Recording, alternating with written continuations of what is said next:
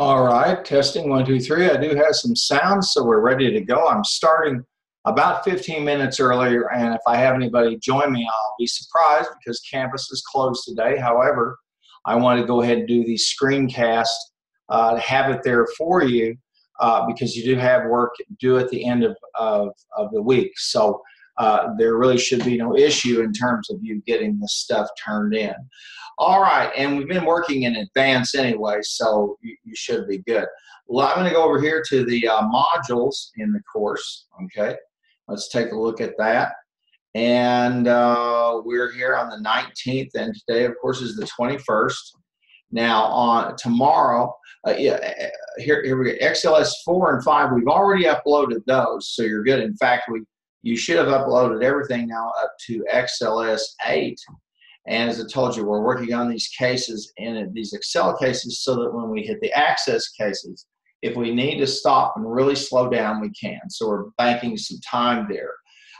So you should have uploaded this already. Same thing with the XLS4, same thing with XLS5. The one thing you do have is on the 22nd, which is the few text. That's the quiz over chapter 5. And the 22nd is, of course, tomorrow. So you shouldn't have any problems getting that done. Okay, now we're going to be working today on case number 9, which is Karma Digital. And I spoke with you some about it on Monday. We talked about it. And in this case, this is a quality control case. And we're going to use Microsoft Excel regression analysis, the regression analysis tool, to determine the extent to which production and two variables are linked together. And in this case, it's production and the percent of defects. And then we're going to try to do some prediction or forecasting of what percentage of defects that we'll have if we continue at the rate we're going. Now, page 81 starts us in the case. And on Monday, I went over the question of, I went over the XY paradigm, and we talked about that where we compare, for example, the temperature at game time versus the number of drinks sold, or we look at we talked about how things correlate out there. For example, interest rates versus stock prices, interest rates versus the number of new homes built. And we talked about that. We talked about portfolios that look like an M because they are cyclical versus those that are look like a W because they're counter-cyclical. So we assume that there are things out in nature that tend to occur together. And we use the word correlate, correlate, to signify that these two things occur together. Now, it's important to understand something. Correlation does not always mean causation. Just because two things occur at the same time, it doesn't mean that they're related. Okay? Give you a really kind of a crazy example. Let's say someone's driving in their car out on I-40 during the Super Bowl, and Tom Brady throws a touchdown pass, and these people are not, watching the Super Bowl and care, and they have a wreck. Well, there's a correlation between the time they had the wreck and the time that Tom Brady throws for a touchdown, but there's no causation. They don't have anything to do with the other. So you have to be careful when we make these assumptions, okay, about how variables relate, okay? And so that's one of the things with these tools, as I've said before, you want to make sure you don't try to polish your car with a hammer. But when we have a fairly reasonable understanding that two things are correlated, or in other words, that correlation also represents causation, okay, then we're in good shape. Now, I want to show you a couple of things. And I'm going to go, first of all, over to the files. And I think this is a very timely thing to take a look at, all right? And, there's tremendous discussion right now is going on in terms of, gun control, what people call gun control, gun regulation. And of course, we keep seeing this just sad and sickening cycle of things that happen, and shootings, and and so and today they're the high school students at the latest students at the latest high school. They've gone to their state legislatures. I think they've gone to have a meeting with the president. On. I want to show you a chart that uses the XY paradigm or looks for it, because sometimes we'll when we work with two variables, we'll try to see how they look. I want to show you something, and it's very well done. Okay, and I'm going to click on it. All right, and here's the this is a text file, and this is the URL, the Informed Resource Locator. I'll put it in here. And it's going to take us over here to the to the New York Times, and they ask the question, what explains U.S. mass shootings? International comparisons suggest answer. Now, I like what they did here, because they say it suggests an answer. It doesn't say it provides us an answer. And this is an article that appeared back in 2017. But I want you to see, because you're going to see an exceptionally well done XY chart. Now on the y-axis of this chart, they show, okay, the number of mass shooters, okay, or mass shootings, okay, and then on the x-axis, they show us how many guns, and they have these identified by country. So they're assuming that the number of guns or access to guns, what these authors are really are arguing is that the access to guns, particularly certain types of guns, and they're using the word gun to mean anything from a simple sidearm you could purchase at Walmart, all the way up to one of these assault rifles. Okay, and they're saying that access to them, which is reflected by the number of them out there, is related to mass shootings. Okay, and to a certain extent that's true. I mean, if you're going to, you can't, it's absurd to believe a person could go in, with a hammer or a knife and kill, and wound 500 people within 15 minutes, like the guy at Las Vegas. He even had a bow and arrow take him, how many days. So that's the issue is, okay, what they're saying, they're arguing, it's the number of guns or the availability of guns or particular type of guns, and then these things called bump stock. But I want to show you this. I'm not pushing one particular point or the other, so don't go away quoting me about this, because the authors say that the comparison suggests an answer, saying they're comparing countries. Okay, we have them pegged here in terms of the mass shooters versus the number of guns. And you can see they have all these different countries, okay? And then, of course, here's the United States. Now, and this is an excellent picture, and I don't think it'd be in the Times if the data were inaccurate. But what is it that the data tell us? Well, they spend an article talking about that, okay? And there are moderating other variables that come to play here, okay? But I wanted to show you one of these that looks quite good. Now I'll show you something else, something that's maybe a little more happy to look at. And again, I was not making a point there, so don't take that or advocating a particular position. So don't take it to mean that at all. I was not doing that, okay? I'm showing you how these tools are used. Let's go out here, and I'm going to do a search real quickly for income versus educational attainment. Okay, and there's some nice ones out there, and I'm going to look under images. Okay, and I want to show you one that I think is very well done, and then I'll show you another one here. This is an excellent visualization of data, and what it shows you is they're showing you unemployment rate and earnings by educational attainment. And obviously, what these data suggest, look, they're almost mirror images of each other. They suggest that median usual weekly earnings are far higher if you have a certain, and the unemployment rate is far lower if you have the more education you get. Now, if you could see right here, okay, this shows you about what all workers make.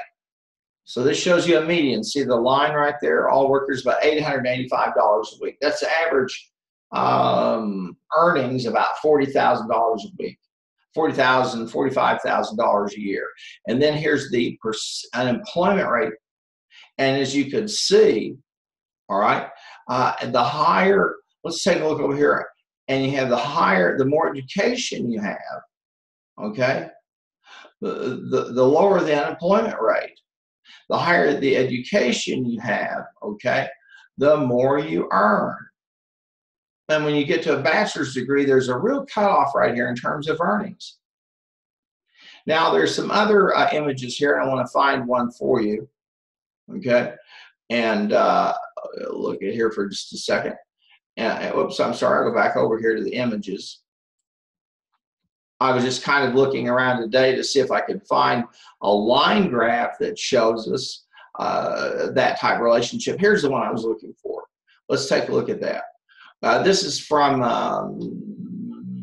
the Tax Foundation. But what they're arguing is that the income gap in the United States, that everybody talks about, this income inequality, is based upon, okay, an education gap.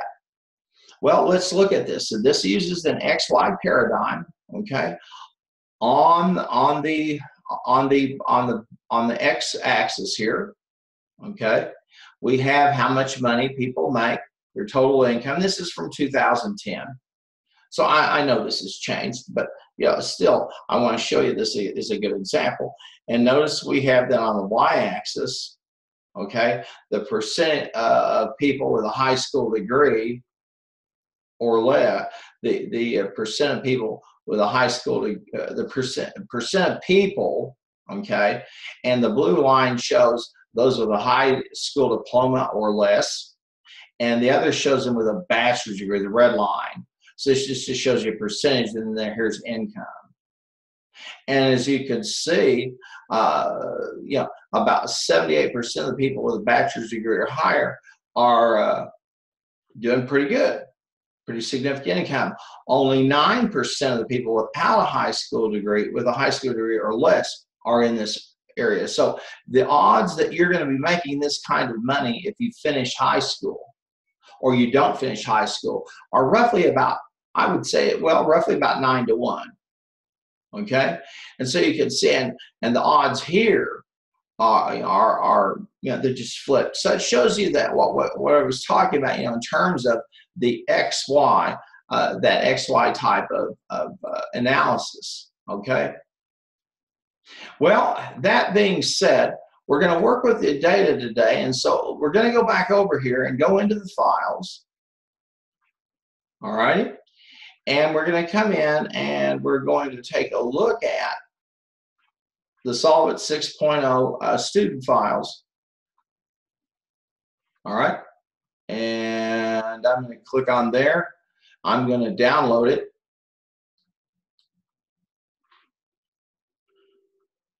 All right. And as you'll see, I've got these files, and I want to get the Karma Digital file. And I'm going to open it up. Okay. I'm going to click Enable Editing. And then the file, I'm going to click Save As. And I'm going to save it on my desktop. Remember, I've got to do that because if I don't do it, I won't put it in my native environment, and I'll create a system file that I can't that can't be dealt with. So I'm just going to call this. I'm going to call this case 9. In fact, I'm going to call this Excel. Pardon me. I'm going to call it Excel case 9 Harmon.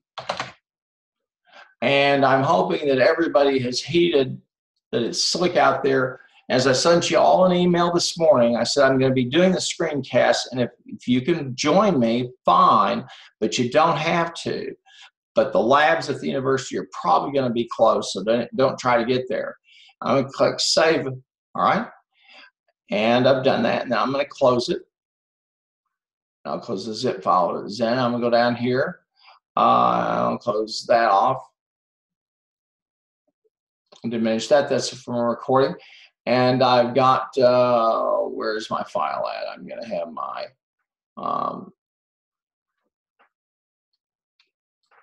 file. Let's see, there's Par Inc. We've got that Hewlett Harman. Okay. Here it is. Excel K9 Harman. I'm going to open it back up.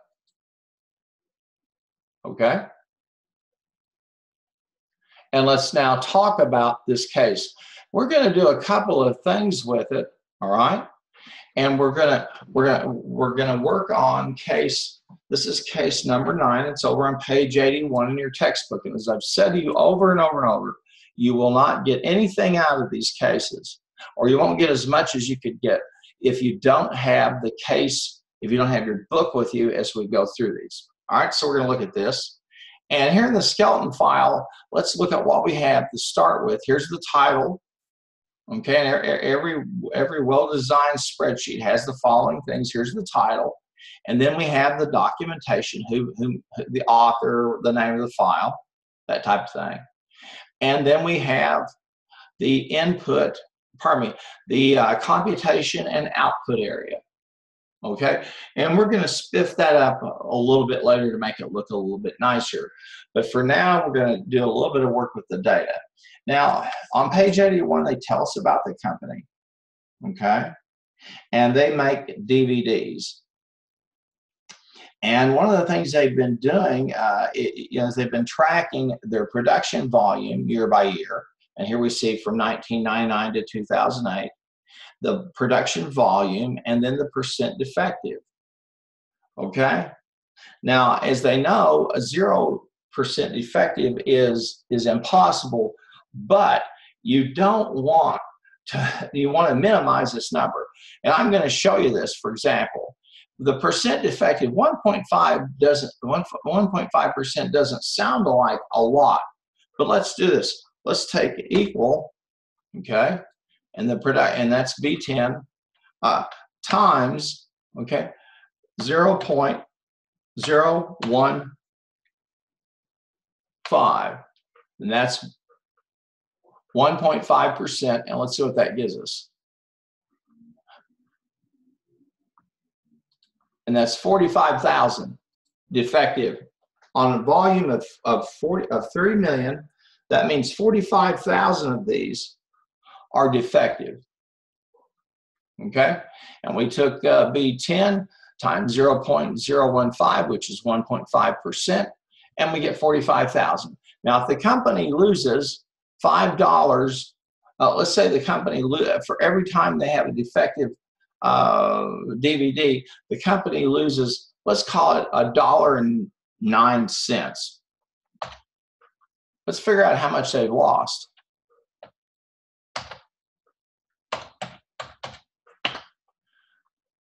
They just lost $49,000 because they sold junk to somebody. Not only did they lose money on, and I'm going to say I'll include in the $1.09 what it cost to make it, what it costs to send it, and then what it costs to have them send it back to you.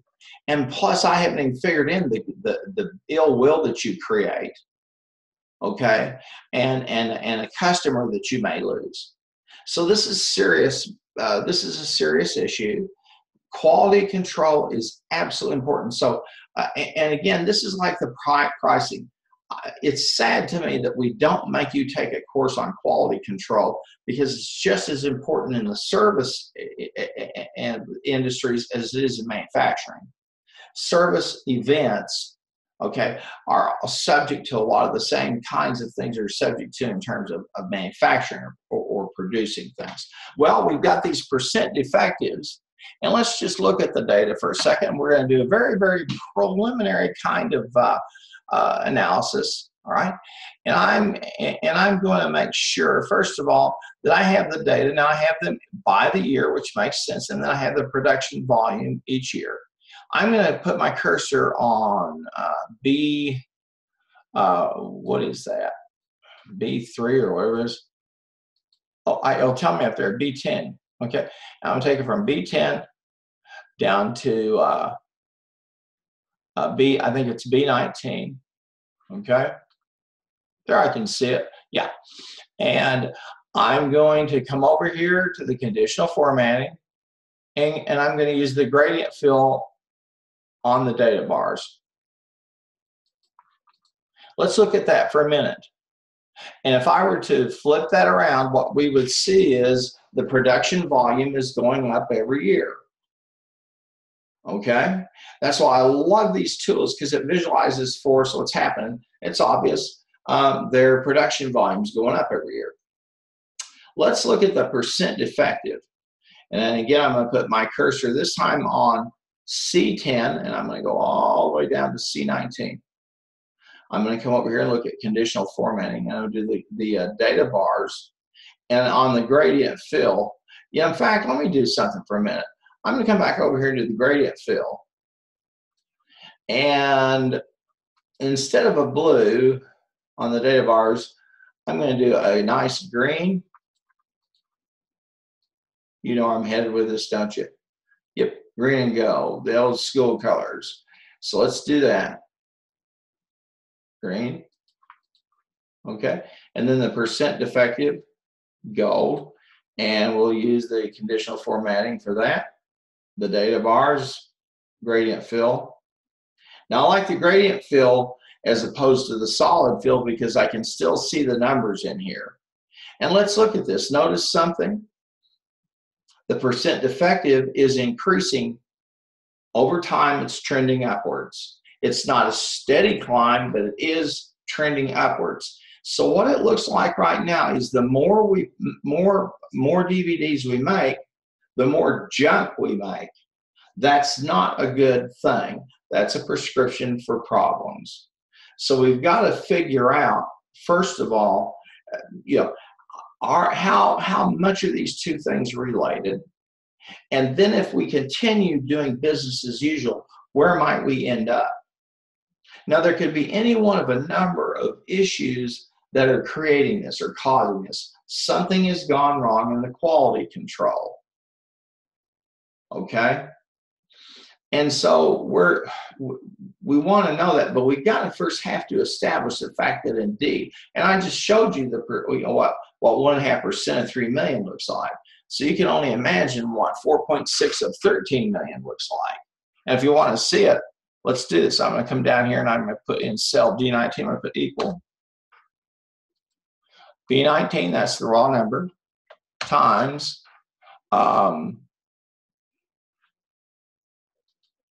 C19, and that'll give me, and then times, let's see, I don't want to do C19 because it's going to give me 4 points. So B19 times 0.046, yeah, there we go, times, I think we're saying $1.09, 1.09. And I'll put a, when I'm making 13 million of these things, if 4.6% of them are bad, I'm eating $652,000 a year. That is a significant burden for me. And probably what's happening is I'm producing myself out of existence.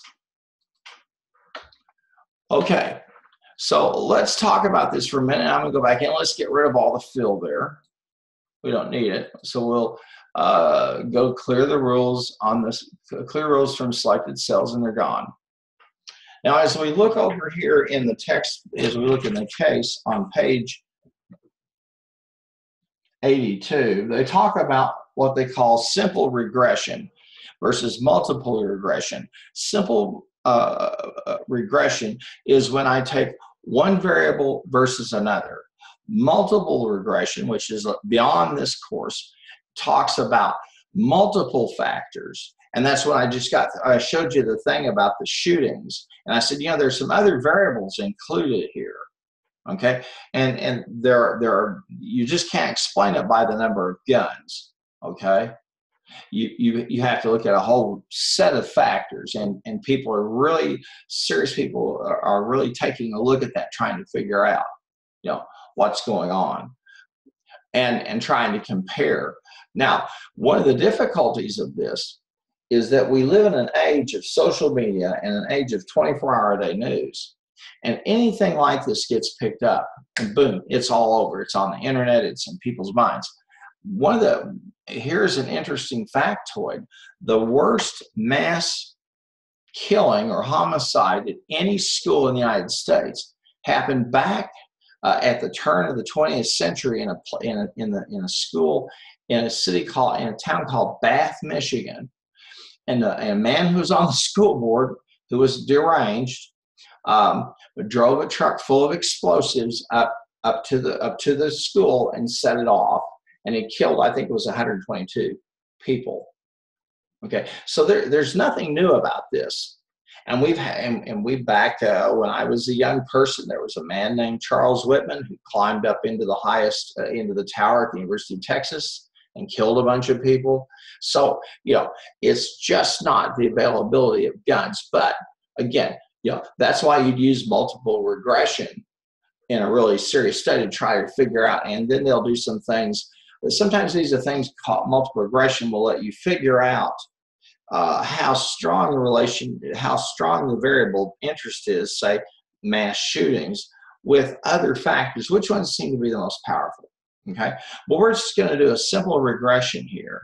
Now, let me stop for a minute and also say, yeah, this can also apply to things like home sales. We know that there is a strong correlation between interest rates and new home sales, okay, or housing starts. When the interest rates are low, housing starts are increasing. When interest rates increase, housing starts decrease. But there are some other things that get impinged in that. So if you were to talk about, you know, there are some other factors, just an interest rate. You also have to look at, you know, income level, all right, and housing stock, and there are just all kinds of things that get mixed up into that. But we're just going to look at this instance, and you know, it's clear that the more we make, if we don't do something different with our production process, we're really going to be in trouble. So we're gonna do a little bit of analysis. Now, we did a first analysis using the conditional formatting, and we could see that they're both trending upwards, the percent defective and production volume. So they're both headed upwards.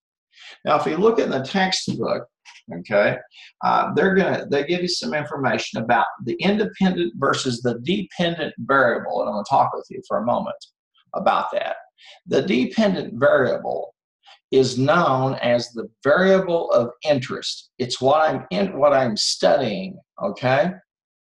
If I had a chart that showed the GDP of the United States from 1950 to 2018, okay, I'm going to have a y-axis on that chart, and then I'm going to have those data points year by year of GDP. Well, am I interested in the years? No. I'm interested in the dependent variable. The variable of interest is what? GDP. So in this case, our variable of interest, or our dependent variable, and that term sounds a little counterintuitive, I understand. Sound is percent defective. The independent variable, okay, is the production volume.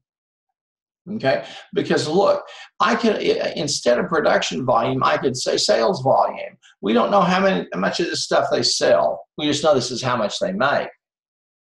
Let's hope that of all the stuff they make, they don't ship any junk. They have a way to catch it. Well, then that's not going to do them a lot of good anyway, because, you know, if I've got orders to fill and I'm losing 45,000, I don't have that to sell. Nonetheless, The dependent variable is known as the variable interest, and in this case, it's the percent defective, and it would be tracked. It would be reflected. Its scale would be on the y-axis, and then the independent variable would be on the x-axis. Okay, and what you might want to do is also this is based on using a Cartesian plane. Okay.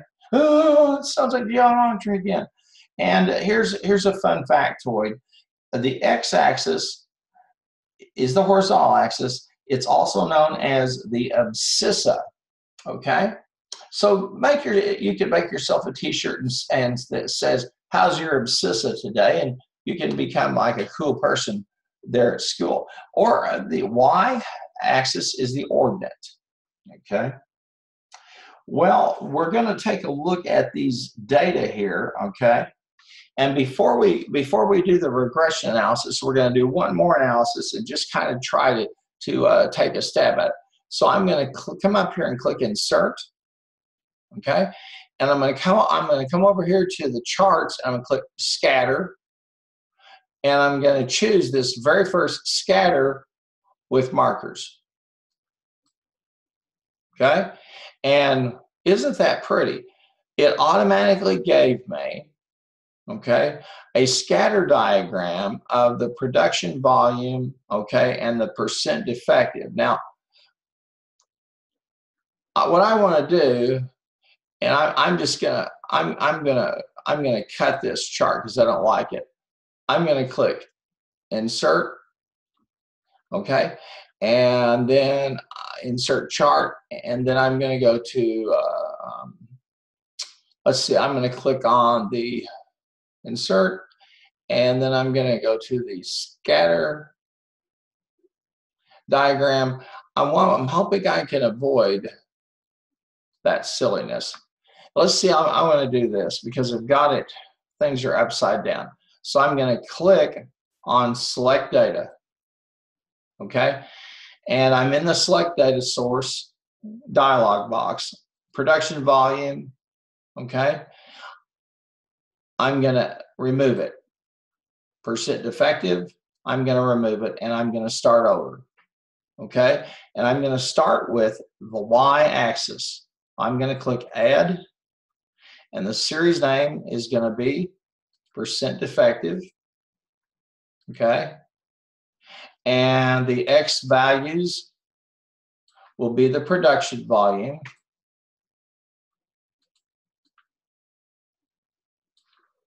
Okay.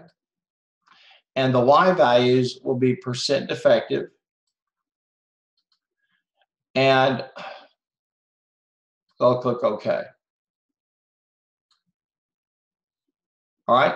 Now I've got these labels. I've got them. I'll click OK. And here we are.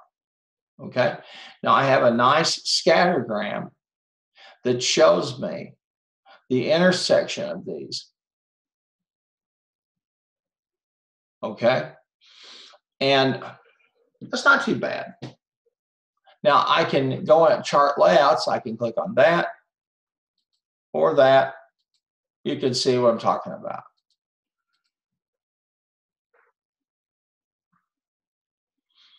Okay. So I'm going to cut that because I don't want to keep it. And let's see, I'm going to try one other thing here. I click Insert, and let me see here. I'm going to get, I want to get my, we'll come back over here to the scatter, and I'm going to click All Chart Types.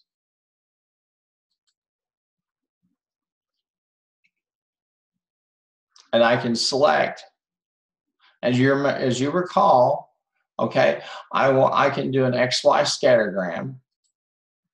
I'll click OK. And it's going to say, okay, now select the data. Okay. And I'm going to add the Legends series. And that will be, the series name will be, again, the percent defective. And we're probably going to end up with the Y. And we're just playing with this. And here are the series X values, okay? And those X values are going to be production volume.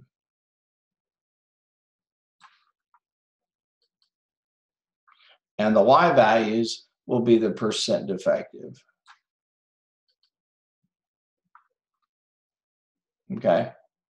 So we're not getting the true scatter effect that we want, but as you can see, they're moving up. Well, I'm going to cut that out of there, okay? Now I'm ready to do the regression. Now, click on the Data tab on Excel. Look over here to Analysis. If you don't see Data Analysis Tools, you're going to have to add it into Excel. If you do this on your own machine, it should be pretty easy to do. If you work in the lab, you should be able to do that once you've accessed the VMware and all that. I'll just show you. I'm going to click a file. I'm going to click options. I'm going to click add-ins. Now, if the analysis tool pack, okay, if it's inactive, click on it so that it becomes active. Now I have a thing called the Analysis Tool Pack VBA. I'm going to click that and click Go. And it's going to give me this add-ins menu. And I've added in the Analysis Tool Pack, Euro currency, and the solver add-in. So I'm good. Okay. Now I'm going to click on the data analysis over here and see what I have. And I have Excel provides us a very, very impressive array of statistical tools that we can use. And when you take stat, hopefully you'll learn why you use any one of these or all of them. Okay, so we're good to go. So now I'm gonna start with this. All right, and I'm gonna start by coming over here to the right of the data, and I'm gonna put the regression line. I'll type that in here. Okay.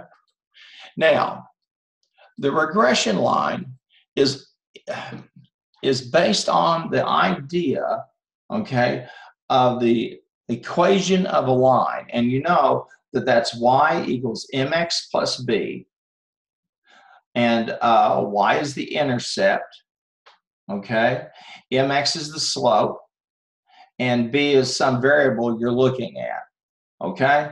And the slope, as we talked about, is the rise over the run, the change in those. Okay, and the authors talk some about that. And for now, just assume that we're going to do this. Imagine I have a vertical line. Okay, I have a chart. I have the vertical line, okay, and then I have the horizontal line, and then I have a perfect line coming out of the corner of it. That's called the regression line. It's known as the line of best fit. So if two variables tend to occur together out in time, and remember, there's that PowerPoint I gave you about the XY relationship that showed a positive correlation, a negative correlation, and no correlation. You remember just a while ago when we threw up that little simple scattergram, okay, that what we saw was that the higher the production, the more defects we got. Okay, and we've seen that already when we did the conditional formatting. So we said, okay, let's see exactly how strong that correlation is. So I'm going to the right, I'm going to put the regression line, okay? Now, I'm gonna use the regression line tool. I'm gonna click data analysis. I'm gonna come over here, click regression, and I'll click OK. And it's gonna say, all right, this is the nice thing about Excel. The statistical tools in here, the dialog box, these are all very, very, they really minimize your, really you don't do any computation. Excel assumes if you understand what you're putting in there, you don't have to do all the math. It will do the math for you. The input for the Y range, okay, and I'm going to put, and first of all, I'm going to put labels. And the input for the Y range will be the percent defective. Okay. And then the X range, I'm going to come over here and get the production volume. All right. And then I have a confidence level. I'll click that at 95% confidence level. That's pretty standard. And do we want it in this worksheet or in a new worksheet? Okay. Let's come down here and say we want the residuals. And we'll see what that's all about here in a minute. And I'm going to click output range. And I'm going to choose my output range over here. And then I'm going to click OK, and let's see what happens. And see, I have my residuals. Okay, I want the line fit plots as well. Make sure I click that, and I'll click OK. And there we are. Now we get some summary output from Excel. And what I'm going to do is I'm going to take my cursor and click home.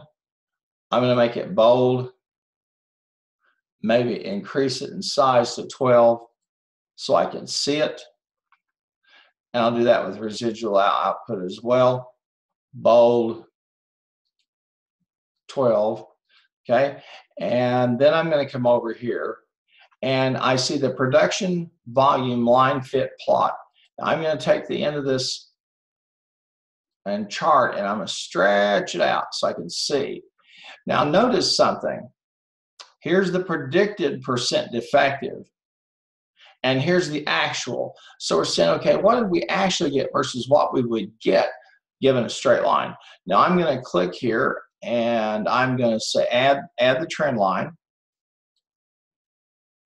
Okay, and I'm going to choose a linear trend line. And I want to set the, I can set the intercept to 0, display the equation on the chart.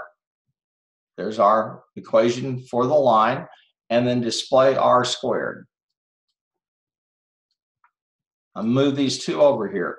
Now this line, and I'm going to format the trend line, and what I'm going to do with it is on the line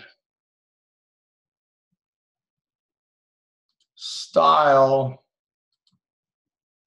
I want something a little thicker, and so I'm going to make it more points. Says I hit the points, I click close. Now, isn't that nice? Now I'm going to pull this out for just a minute, and now I have. Let me do I'm navigating this around, and it shows me the production volume. Okay, and now to get the full thing, all right, I'm going to need to take that chart and really stretch it out.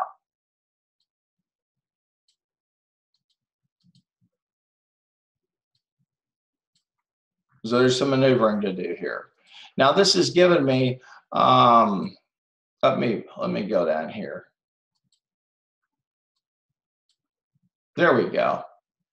Now, this is just going to take a little bit of maneuvering here with these. Now, notice that we have the percent defective. That's the actual. That's the blue. Then we have the predicted percent defective. That's in the red. And I can take my cursor and I'll get a pop out when I hover it. And this says the predicted percent defective. At 6 million. I'm predicting 2.65. Okay, well, I'm going to come back up here to the actual, and at 6 million, the actual is 3.1. Here's the percent defective. Here's the production volume. Okay, now there's some other data over here. We're going to look at it in just a minute. I'm going to put my cursor on K, and I've got the intercept and the production volume, and we'll use those in just a minute. I want to look at this, and I want to start by, and you know, this is pretty self-evident. And so we have this line of best fit. Think of this Think of this as a line that if the two were perfectly correlated, this is what we get.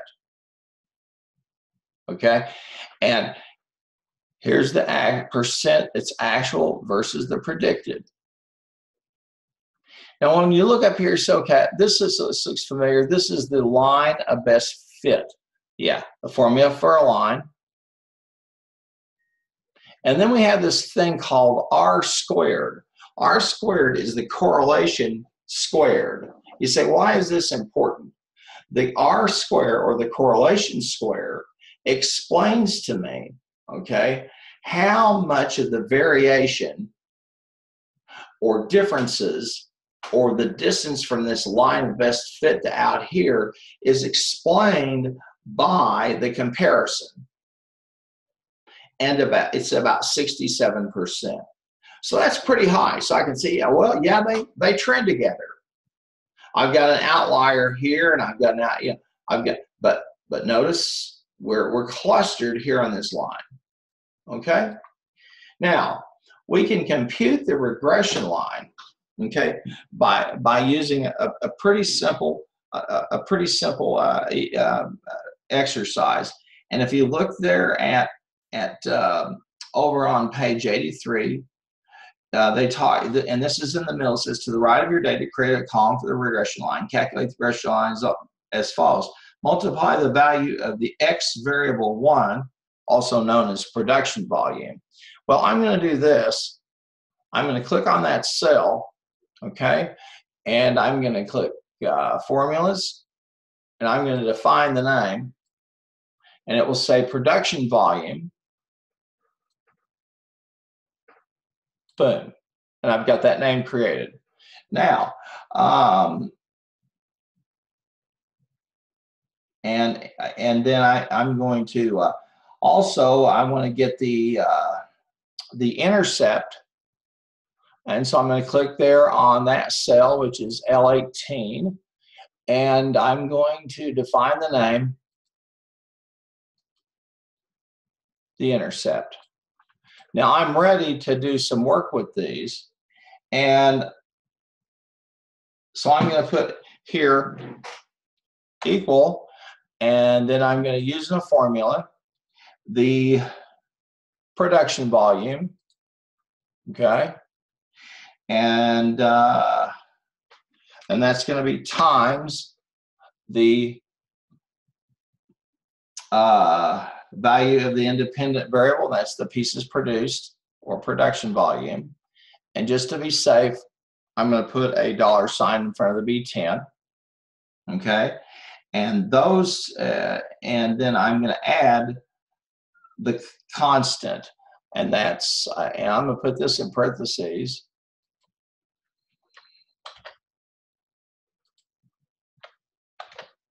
And then it will be plus, and I'm going to add the value of the constant, the intercept. And so I'm going to click insert using formula intercept, and I get the regression line. Now, since I've used the B10 and I'm using the name manager and all this, I should be able just to scroll down, okay, and get the regression line. And what this does is this shows me the projections, the regression line itself, that shows me that line of best fit. Now, if you come down here, you can take a look for a moment, and you're going to see this thing called residual output. And I'm going to put my cursor here on these three cells here. I click home, and I'm going to make them, I'm going to bold them up. And down here in the residual output, here's the observation, and that's the first one, second one, all to the 10th one. This shows me the predicted percent defective, which is 1.877, blah, blah, blah, which is, and I'm going to go ahead and just take those down to 2 decimals. Okay? So I'll decrease the decimals. Okay? And I want to switch that out. These, and the residual, The residual is the difference, okay? And I'm going to go ahead and take these all down to two digitals, excuse me.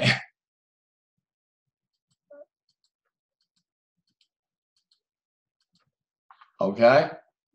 Now I want you to notice something. The actual was 1.5% defective. This is in 1999. And yeah, we'll make, just to make this simpler, I'm going to blank those out. And I'm going to come over here and I'm going to copy those years. But I want to show you so you really can see it in terms of, now, here we are, the 1999 observation. Okay. I predicted we would have 1.88% defectives. We had 1.5, so that's a residual, the difference. That's all they're talking about. And they're just showing us here in a chart what you can see over, pardon me, in a table, what I can see over here in a chart. Okay, so I've charted that. The key piece of this is the R square, which says that 60% of the variation, i.e. the residual, okay, is accounted for by 66% of the variation is accounted for by, or yeah, 60%, let me stop for a minute. Correlation, R squared is correlation squared. So 67% of the association between these two, okay, is based upon the comparison. And you can see, you know, over time, and let's just take the regression line. I'm just gonna do a conditional format and look at it. I'm gonna use some gradient fill and look what happens. Now, this is pretty typical, okay?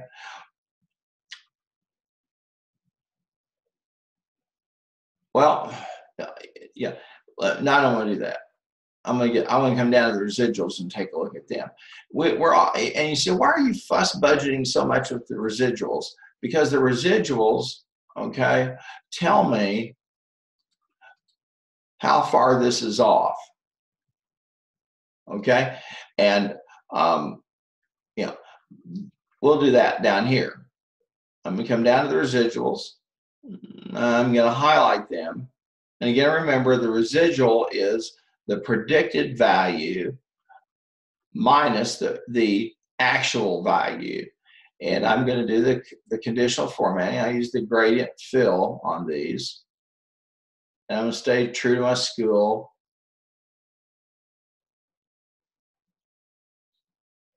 And let's go to the patriotic thing. Now watch. If the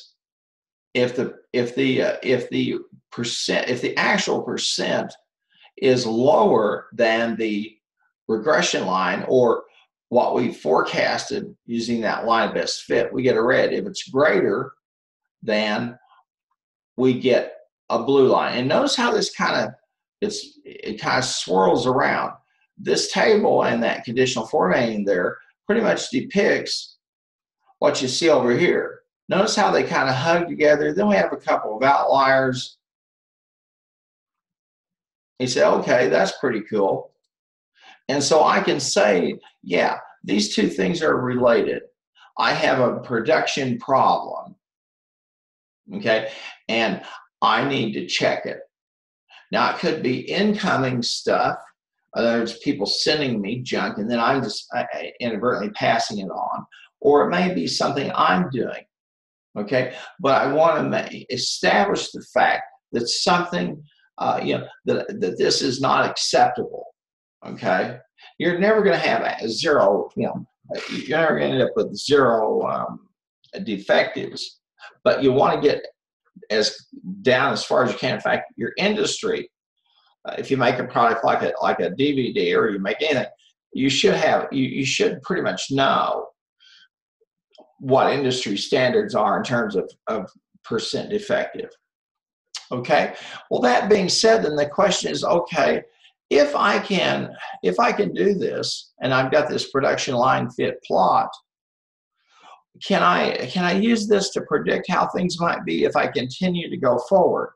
Well, it doesn't take a genius to say, if I keep making more stuff and the percent defective goes higher, then I'm pretty stupid. Okay, that's the only words to use for it. But we can use this residual to show us, or we can use the production line fit plot to see this. Okay, now let's say, for example, I have 2 more years, and I put 2009. Okay, and in 2009, I'm going to make 15 million pieces. Okay, now and let's go ahead and make that look pretty, so I get it lined up there. Okay, and I want to know the percent defective, and I'll just scroll this on down. Okay, and let's see.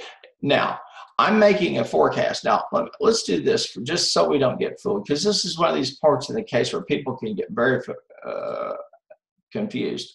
I'm going to put there in D9 actual percent defective. And I'm going to make that in the middle so it looks nice. Okay. Now I'm going to carve this up just a hair. Scroll this down a bit. There we go. Now, I've got regression line. I'm putting parentheses predicted percent defective. Now it's much clearer. Isn't that nice? Much better. And I'm going to wrap the text there. Okay, and then I'll just go ahead.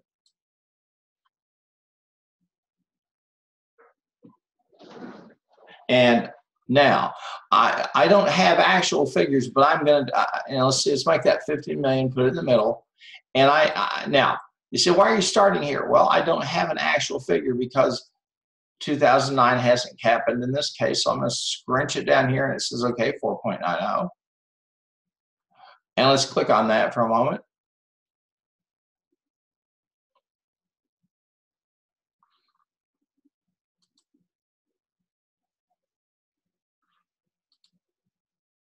And notice the cells will go hot. And so I got 4.90. And then for 2010, I'm going to make 20,000.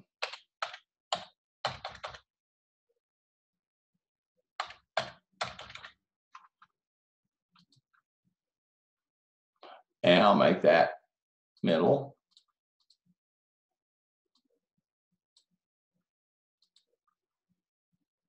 Oops, I got a little too many zeros there.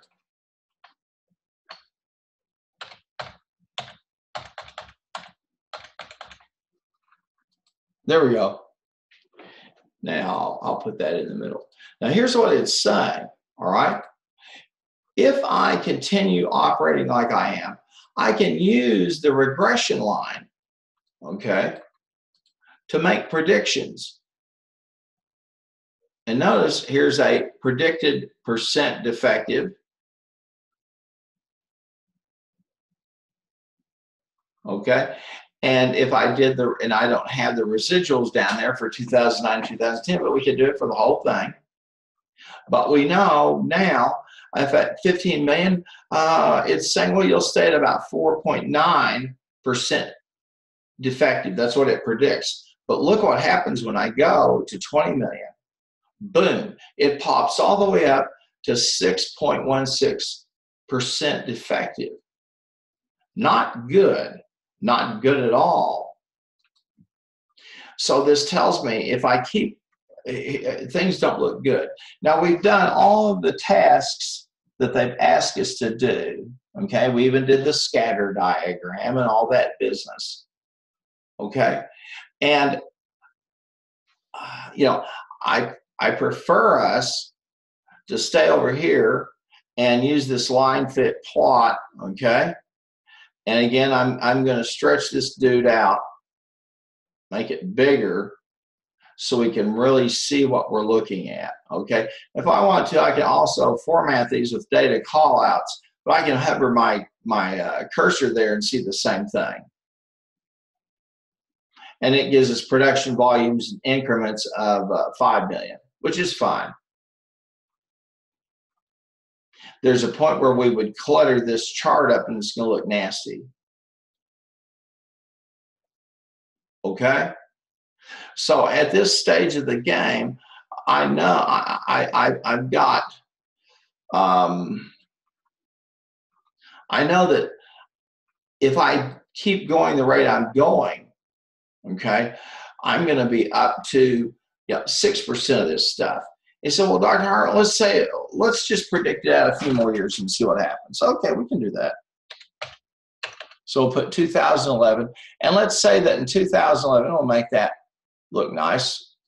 Okay, we're going to jump it to, instead of an increment of 5 million, we'll make it 22,500,000. And then I'll just drag and drop this down. And here we are. And it says, okay, you're going to be at 6.79%. Now I want you to notice something for just a minute. I'm going to highlight these figures and let's look at something. Again, we always want to look at the residuals. Now on these, on the predicted right here for 2009, it's about 0.5%. And then, wow, it jumps to 6%. And now we're almost at 7%. And so what this is saying is, this is a real problem you have, because the more you make, the greater the higher this is going to start to become. You're going to have way more than what you want to bargain with. Okay. Now, we don't have actual percent for you these years because these are forecasted. But that's that's pretty much where we're at, and we let Excel go ahead and create the line chart for us, the production and volume line fit plot, and nicely done. Percent effective, production volume. Okay, and we've got increments of 5 million. We've got and we have a nice legend over here. Okay. And here's the linear defective line plot. Okay. And so we can say, woo.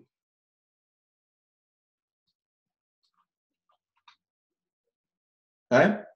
Now, again, remember, we don't know the actual production volume, actual percent defective, because we're just, these are forecasts out here of what we think we'll make. Okay. You say, well, why can't I just guess? Well, why guess when the machine will give you that guess? And, let's try something. Let's make it 2012. Okay. And let's say that year, I'm going to make that straight. We're going to make that year, we'll make 25 million.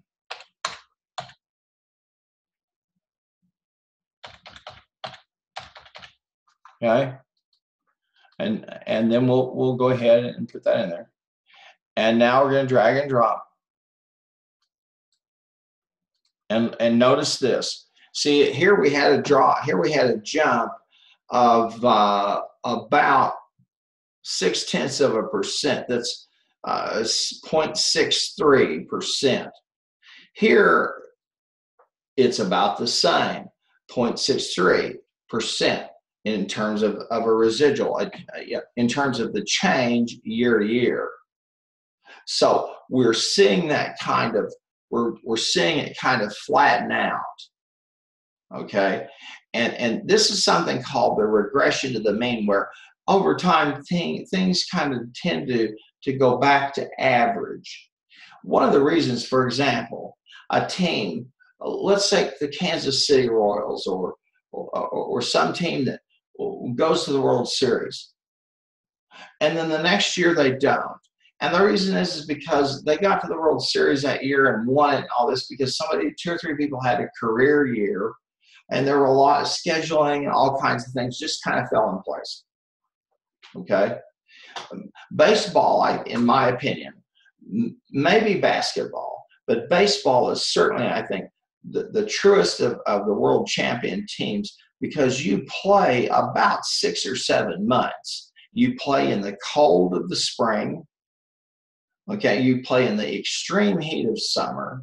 Then you go back to the cooling off of fall. And by the time you get to the World Series now, we're into November. So you're back playing in football weather. You've played 162 regular season games, 81 of which you've traveled. Then if you go through the playoffs, I think it's, I guess it's a best of 3 and I think it's a best of 5. If you have a playoff, there's that first playoff game. And then I think it's a best of 5, and then a best of 7, and a best of 7. I'd have to go back and look at it. By the time you've played 172 games or something, and you've been going, you figure out a lot of it's attrition. And so you find out really who is the best team, because baseball seasons are marathons, not sprints. Okay. When you get to the playoff, they're kind of a sprint. But up to that point, it's a marathon for sure. But you can see it kind of flattened out. And if you look here, let's notice something. If you look at this year versus the next one, like on these predictions, you can see that's about 0.30. This is and then this is about a 0.18. This is about a 0.08. Then we're back to a 0.18. Then now we're looking at a that would be 34.7 in terms of change, and this is a 0.51. Now I have a 0.13.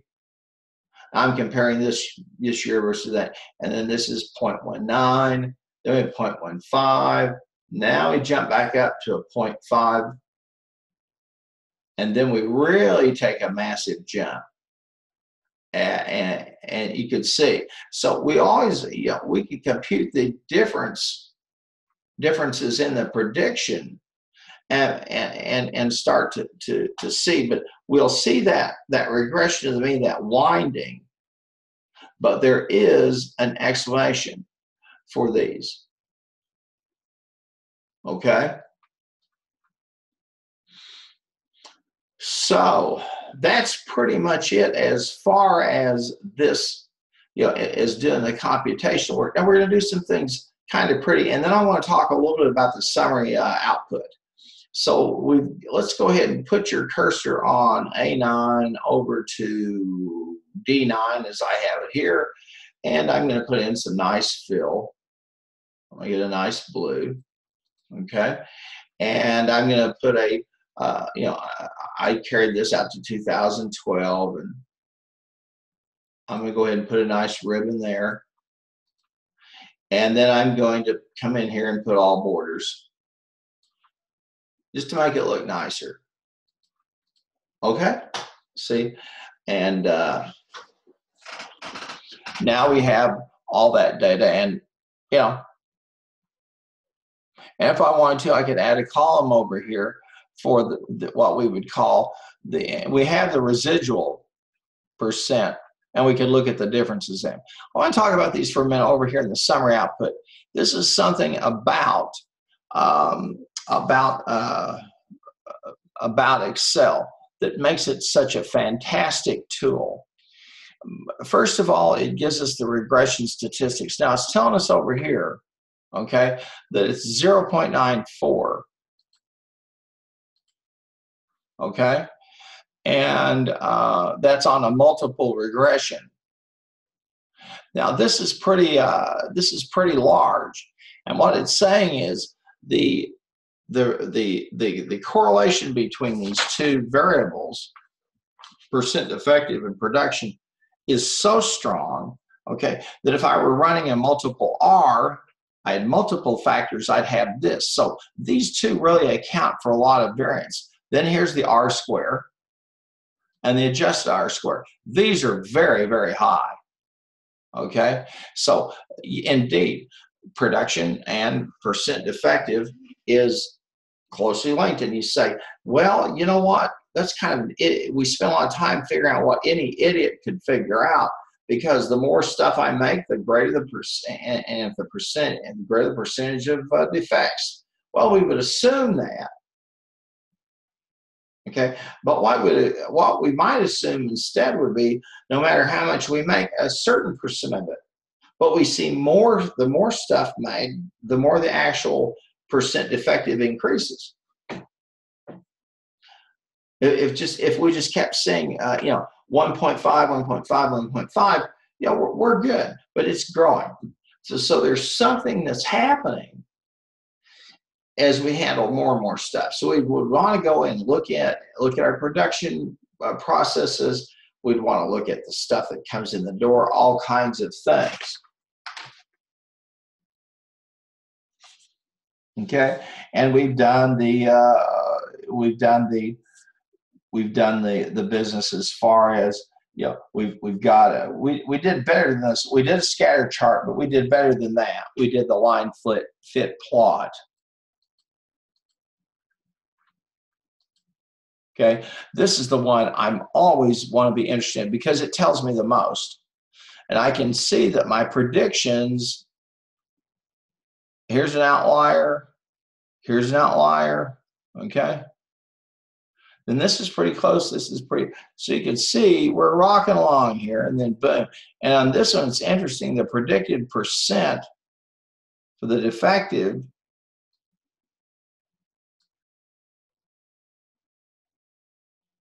$4,900,000. Let's go here for a minute, and we look at 4,900,000, and they're about as close as they can. These are the two that are the closest. That's why if I really took this here, okay, and I really enlarged it, you'd see that blue one start to emerge.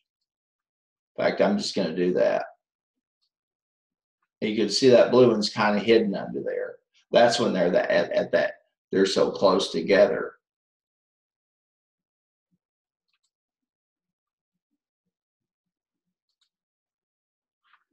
Okay, well now that is the case, and we can see that we see the residuals here.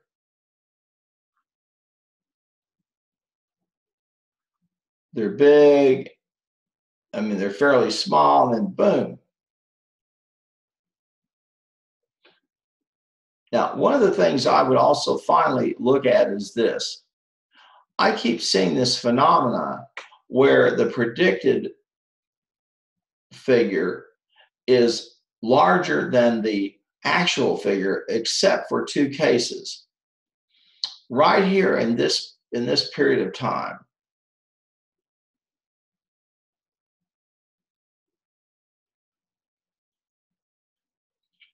And let's look at this for a minute. In these 2 years, 2002 and 2003, okay, the actual percent defective is bigger than what we predicted, okay? And we see that reflected down in the observations, the residuals, and so we did a little bit of work with that. Now, they've also given us some output in terms of an analysis of variance. That's really kind of beyond what we're after here. But we know now that we have, you know, a problem, and we need to do something with it. And to do something with it pretty fast. Okay, so that, you know, is Excel case number 9. Okay, and I'm going to put it on the desktop Close it off. And then I'll tell you what I'm going to do. I'm going to come over here in the files, and I'm going to upload it. And let me find it here. In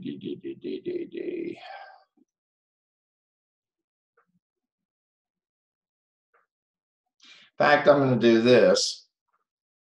Excel case 9, Harmon. I'll add that up.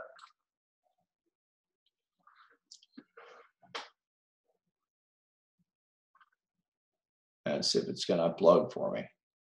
Doesn't act like it wants to. Go back down here for a minute.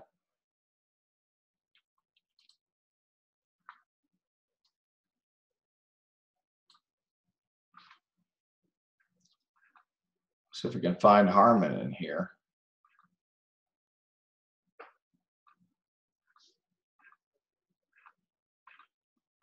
I'll pop down here. Huh. That's odd. Let me try it one more time. And maybe I need, let's see if I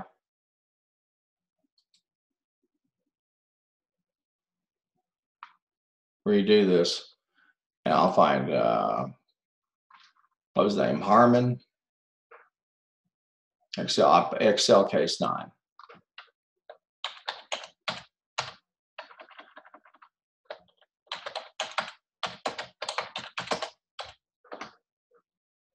Hup.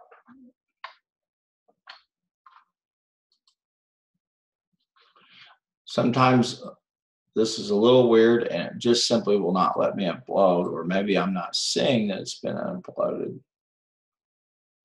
Okay. Let's see all my files. I'll do that. Maybe it'll be in here. Nope, that's not working. So I'm going to try to upload it again here. I don't know why I'm getting this weirdness. Excel case 9.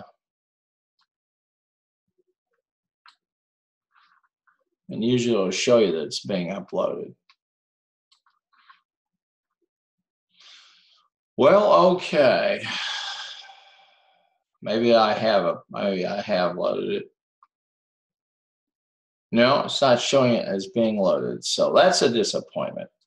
Well, okay, folks. That's pretty much it. And and if you want, you've seen how I've done this.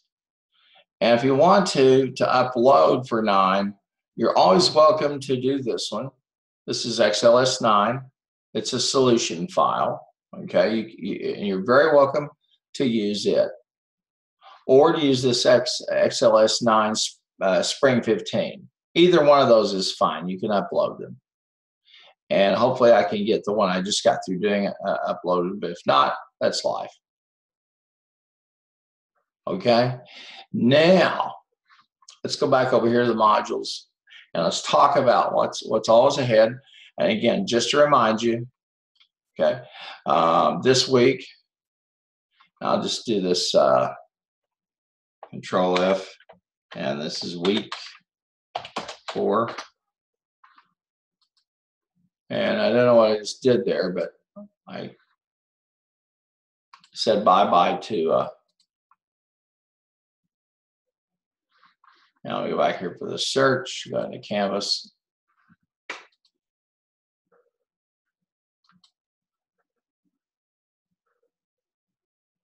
Now I hadn't logged out, so it should just put me right back in.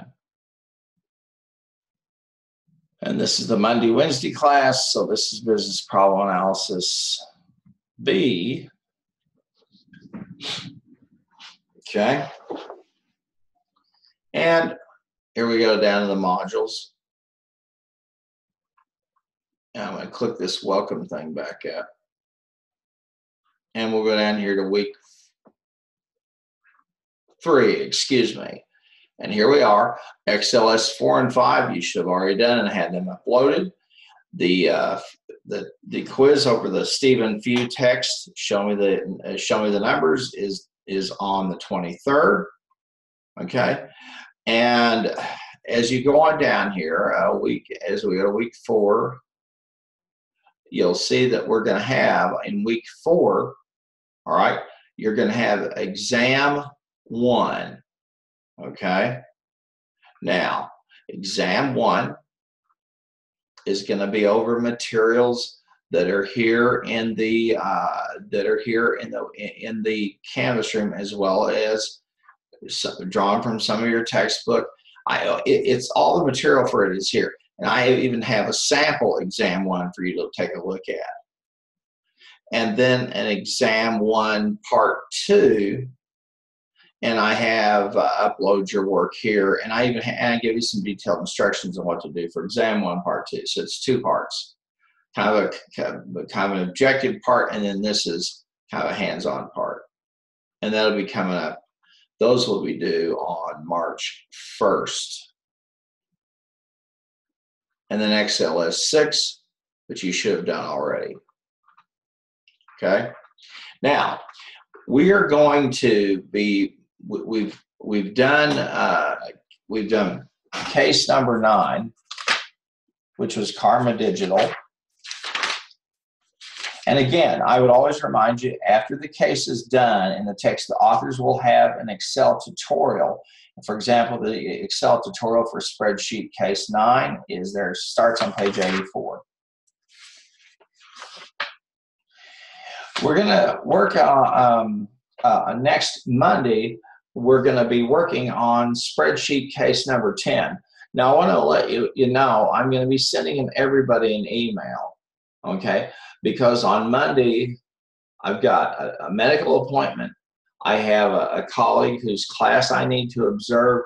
So what I'm going to do for next Monday, as I will also do for my management science class that meets at 11, is I will have a pre-recording for you. In other words, I'll go through a screencast, save it, and have it there for you as pre-recorded to take a look at, because that day I just can't get to my doctor's appointment and then get to class, and then the course I'm going to observe for my colleague also meets at 2 o'clock.